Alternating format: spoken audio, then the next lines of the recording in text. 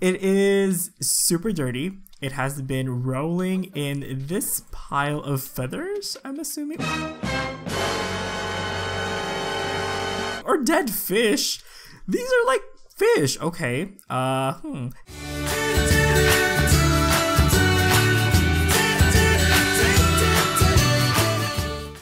Hello there everybody, it is me XFreezerBunny and welcome back to Midwinter Meadows Farm here in the SimDew Valley Legacy Challenge.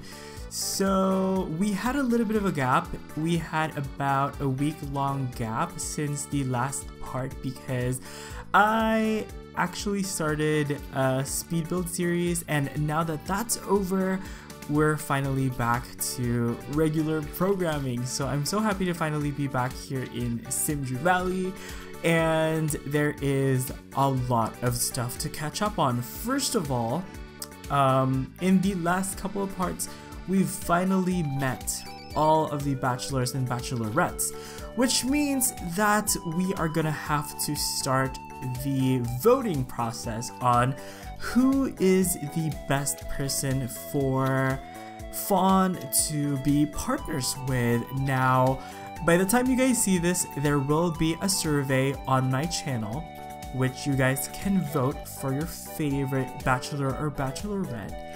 And whoever gets the most votes will be Fawn's partner. So please, please, please vote wisely. I will include the bachelor and bachelorette's profession alongside their name, so you guys can have a better idea on what direction I want to take them in when we marry them. Let's actually get some breakfast really quick. We're gonna have some pancakes. But yes, you guys, please vote wisely. We are talking about Fawn's future here, so we need to choose the best marriage candidate. And for me at the moment, it's still Alex. Second place is Dr. Harvey. And then I think third place is, it's kind of a tie between Abigail and actually Emily. This is a little bit of a curveball, but coming out straight from Maxis Monthly, I just found out that there's gonna be a new career coming in an update in the future, which is going to be kind of like the fashion style influencer type profession, which actually makes me so excited. And it's kind of like, oh, we just leveled up our cooking skill, but as I was saying, it's kind of like a curveball here because Emily, she wasn't particularly high up on my list, but if you guys know Stardew Valley, you would know that Emily is perfect for the style influencer career. So if you guys want to see more of that, I would suggest that you guys vote for her if you guys want to see more of that. But for now, I still think that Alex is our strongest candidate because I think out of all the bachelors and bachelorettes, he has the most developed character. Also, I think that making him join the law enforcement career is going to be super interesting because that's going to enable us to actually visit other houses. So now that all of that's out of the way, we can now start taking care of our garden. It is quite late, it's already like noon, but you know what? Fawn took her time taking care of herself. Our garden is literally dying right now. I don't think I've ever seen it look this bad, so she better hurry up. Oh, and by the way, you guys, it is currently the 11th day of summertime, and we are fast approaching the autumn season, which is so exciting. But I want to show you guys something I did change off camera really quickly. I actually moved the Spirits Eve holiday to a little bit later on in the autumn time. Originally it was on the 1st of autumn, but I did push it a couple of days further because I want Spirits Eve to look like it's actually autumn time. So I feel like the first couple of days of autumn would still look like it's transitioning from summertime. So that's my logic behind moving it to a different date. Also, my plan for today is to kind of make this into a little bit more of a chill part. I do want to take her out a little bit and maybe collect some stuff and also look for some strays. I do have some particular traits in mind for either a stray dog or cat. So I'm gonna be particularly discerning when it comes to that. But you know what makes me really happy right now? It's that it is actually really hot outside. Fawn is currently burning to death. This is one thing that I have absolutely been waiting for. We have had so many rainy days in summertime. It was kind of crazy. Flashback. It is thunderstorming once again. It is a very wet summer. End of flashback. And I'm so happy that we're actually getting sunlight today. So we're gonna go ahead and actually supercell everything. We might have to stockpile some, you know, fruits and vegetables in the next part. But for now, I think that we might as well make a little bit of money off of the stuff that we've grown. Alright, so now that she's pretty much done taking care of all of our crops, we actually have work today. We have some work assignments. We need to submit a paper for grant. So we're gonna go ahead and do that really quickly. I think it's this one actually. Hopefully it'll turn out well. We also need to work on our logic skills, so I'm gonna go ahead and have her do that after she writes this paper.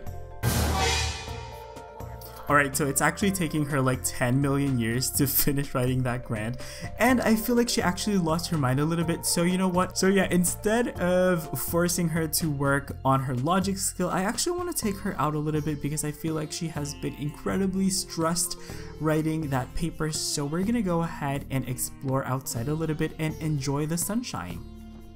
Alright, so she is just digging up some dig sites over here, and we did just find 2 time capsules, which isn't particularly exciting, but having her do that actually reminds me that somebody actually in the comments in another video asked me to kind of like do a showcase of all of the collections we've had so far. So we have gone quite far in terms of collecting different species of frogs. And then I think we've gone quite far in terms of the plants as well, even though there's still a lot to do and to grow. Metals still barely even scratching the surface there. Crystals, yeah, we still have a long way to go regarding that as well. And I think fish is something that we need to work on, so I would have her go fishing, but I would really like to explore the town a little bit more. Alright, so I did decide to take her back here in Winterberg Island. We are back at the beach because if you guys remember in the last part, we did find quite a few spawn points in this area, so hopefully they're still around and we can find ourselves something interesting to collect. Alright, so while she's heading to the little rock that I had her collect, here is a little bit of a closer look at the gypsy traveling merchant wagon. Oh my gosh, I feel like I kind of just merged 2 names of there together or whatever. But here it is. One of you guys did request me to show it off a little bit more, so... Oh, and this is what the inside looks like, by the way. This is a fully functional restaurant, and there she is. She just collected her first piece of limestone. By the way, can I just point out how incredibly beautiful this world looks like with this heatwave lighting? I've mentioned this a couple times before in another speed builds, but I actually really love the look of heat waves in The Sims 4. I know they might not be the most comfortable weather in real life, but they just look so gorgeous in The Sims 4. I just love this lighting. Alright, so she's just digging up this little fossil pile over here. I'm assuming it's another limestone because, oh, it's a time capsule. Alright, so while she's digging this rock up, it looks like she also found another time capsule, and we found an obtainium. Okay, that's really awesome. I'm really happy that we're actually collecting some rock pieces because I feel like those are actually the more difficult ones to get our hands on.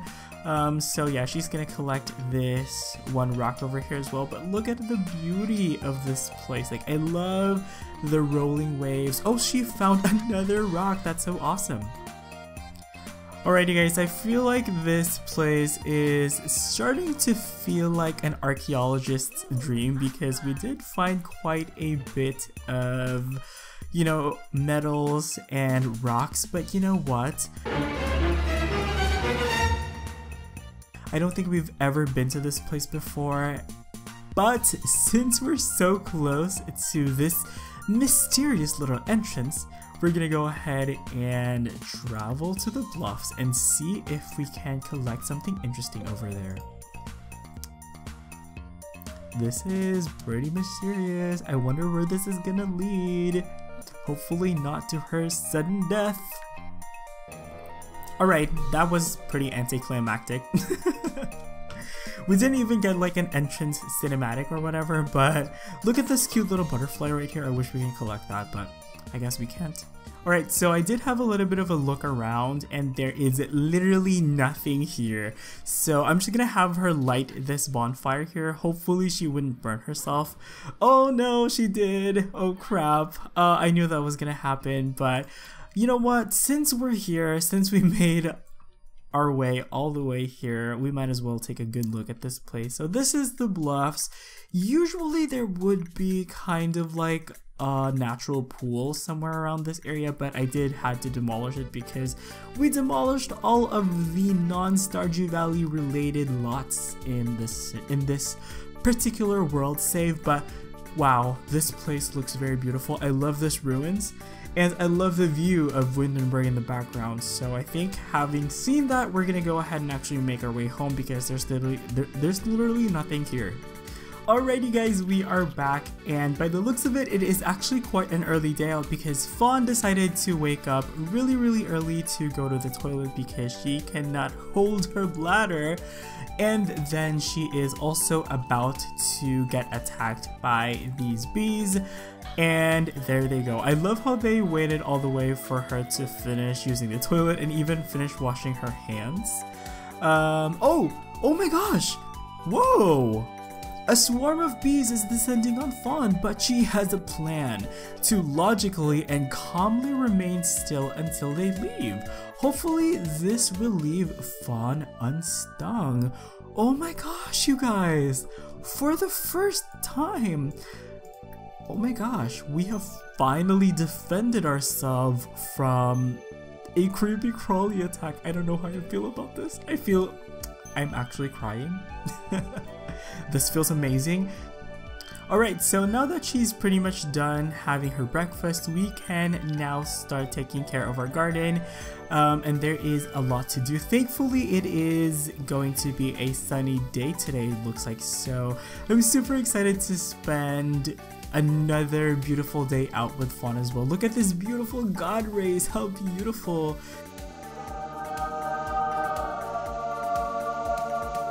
Alright, so I am going to have her water all of our plants that need to be watered.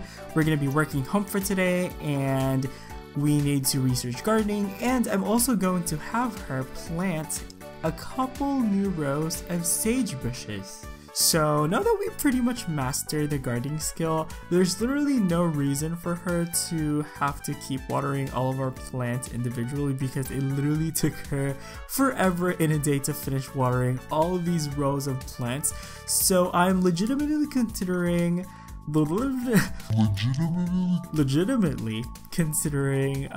buying a sprinkler and seeing how that works. But for now, we are just planting our new 2 rows of sagebush because what I actually want to do is graft onto this one. So why is she heartbroken? What? She's heartbroken for some strange reason. That's weird. Last I checked, she wasn't in a romantic relationship with anyone. Right, so really quickly, we're gonna go ahead and supersell all of our produce right here. Let's see here. We're gonna make sure that she sells everything because we need the money. Look at how much money we have, you guys. And now that we've pretty much taken care of everything we need to do today, we're gonna go ahead and actually start grafting some of our birds of paradise, to these sage bushes that we have right here. Alright, so that was pretty much the last of our birds of paradise to graft, and as you guys can see, the plant has now transformed from a sage bush into a hybrid plant of a sage and a bird of paradise. So now that we've pretty much taken care of everything we need to do for today, we're gonna go ahead and actually have her really quickly research gardening so that we can take care of our work requirements for today, and then I'm gonna send her out and about. Alright, so she just finished researching her gardening, so I'm gonna go ahead and send her out in town, and hopefully we might come across some strays that we would like to adopt. Alright, so I did decide to send her here in Pepperstone Park. I don't think I've ever been here before, but this used to be the location of the cat/dog park, which we had to demolish because, as always, every lot that isn't related to Stardew Valley we had to get rid of, but I had the sinking suspicion that we might come across some strays over here. So while we're waiting for them to spawn, I'm gonna go ahead and actually have her grab something to eat over here. I gotta say, this place looks so awesome in the summer heat. I wonder if she can like splash around this little fountain. No, she can't. There's literally no interactions right here. Though I feel like I have seen some like cats climbing onto this, I'm not sure. Right, so I think we're just gonna go ahead and order ourselves a spiced sparkling apple juice drink. Literally, there was no other options other than coffee, which I don't think she really needs right now. Oh, we might actually see some spawning sites over here. So, ooh, there's a couple of dirt piles, which we might have to dig actually and find something interesting. Alrighty guys, after hours and hours of searching, I think we just found our first stray, and look at this little cutie right here. It is Mayor Whiskers! We're gonna go ahead and wake him up, and hopefully he won't hate us because we're probably interrupting his beauty sleep. So we're gonna go ahead and try to do a friendly introduction with Mayor Whiskers if he'll allow ourselves to introduce to him. Alrighty guys. So we're kind of just chasing after Mayor Whiskers. I'm assuming he doesn't really want to interact that much with, you know, us filthy humans. So we're gonna go ahead and try to chase him, and maybe we can even introduce ourselves to him. Alright, finally, after a really long chase, we finally met the mayor of Kitty Cat Town. That is my unofficial title for Mayor Whiskers right here. But yes, this is our first cat that we met. I wonder if he's a stray actually. Oh, he is a stray, what? Okay, so we're gonna go ahead and offer our friendship, of course, and we're gonna go and pet him. Oh, and praise him and get to know. I am looking for a particular trait among pets that I don't think I can remember specifically what the name of it is, but it's the one trait where the pet kind of, I think it's the independent one. I want the pet to have the little trait where it always leaves the house, because in my personal gameplay when I had a cat, it had a trait where it always left the house, and every time it came back home, it actually brought with it some really fun little gift items. So I want that trait to be present in whichever pet we're going to be adopting in the future. So for one thing, we do know that Mayor Whiskers is talkative. This one, he's friendly, and let's see here, let's get to know him one more time. Okay, and the last trait that we found out about Mayor Lewis is that he is aloof. I'm not quite sure if that's the ideal set of traits I would like to have for a pet, so as much as I would like to keep Mayor Lewis with us, I don't think that keeping him with us would necessarily do any of us good, so we're gonna go ahead and keep looking. I mean, I guess we don't have to look that far because there is a little cat right here. It is super dirty. It has been rolling in this pile of feathers, I'm assuming. Or dead fish. These are like fish. Okay. Doodle. Oh my gosh. the name alone just gives me so much feels. But I think the fact that this cat is really smelly kind of turns me off a little bit. We're gonna pet Doodle and we are gonna just try to get to know her. Yeah, it's female, so it's a her. So yeah, we're gonna try to get to know her. Oh my gosh. Okay, apparently being stinky is contagious because Fawn is freaking disgusting right now. Nobody cares, just get to know her, Fawn. Like, just, yeah, it's a cat.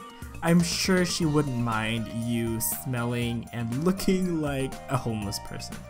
She's talkative. All of these traits are talkative for some strange reason. Prowler though looks interesting. And affectionate, I mean, those are really nice traits. I don't think we have the one that I'm particularly looking for, but I feel really bad for Doodle, so I'm gonna give her a treat so that she doesn't go hungry for today. Thanks for talking to us, Doodle. You were super cute. Alright folks, so Fawn was literally dying there, so I had to make her go and do a little bit of a pit stop at the bathroom. And what do you know, we found ourselves one limestone and another time capsule. I actually don't think we've opened the other ones that we've found before. A couple of you guys did tell me that it was more economical to sell these time capsules without opening them because some of these my sim trophies are actually worth less than the time capsules themselves, but I might as well open them because they do register on our family household collection. So for that sake, I do like to open the time capsules. Alright folks, I think we just found our first stray dog here. I think her name is Lily. Really quickly, we're gonna go ahead and introduce ourselves to Lily right here. That's a beautiful name. We actually, ooh, okay. Lily apparently is showing signs of being a dog with supernatural powers, which makes me like her even more. But no, that was probably just a glitch. And Fawn, I think, is actually dying, so I'm gonna go ahead and actually feed her something here. She's gonna have a cherry. Abigail, there's a rumor going around that a crazy party is happening at the chalet right now. No, Abigail, no, we're busy getting to know Lily right here, so we're gonna go ahead and get to know her. We're gonna go and offer our friendship, get to know her another time. We're gonna talk with Lily. Lily's probably like, this girl literally smells just as bad as I do, maybe even worse. At least I don't have like green stench coming off of me. Alright, so the first trait that we found out about Lily is that she is playful. Second trait is that she is vocal. And finally, we're gonna get to know her one last time. And as always, we're gonna give them some treats because we don't want them to stay hungry. So, oh, she's a troublemaker. Lily, oh, why did you have to have those traits? Okay, so here is a nice little treat for talking to us, and we're gonna dig this actually because why not?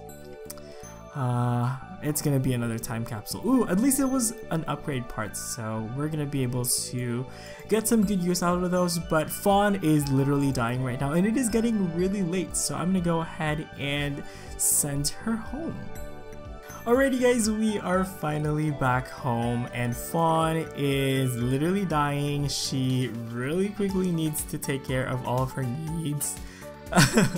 My voice just cracked. All of her needs. Oh my gosh, but you know what, you guys, I think we have seen quite enough in this part. I'm really glad that we were able to start looking for some actual strays that we might adopt in the future. So don't forget, you guys, to chime in on who you guys want Fawn to become partners with in the future by voting over at the little survey on my channel community tab page, whatever. But that being said, I'm gonna go ahead and wrap this part up right here. Thank you guys so much for watching. You all have an awesome day, and I will see you guys next time. Bye bye.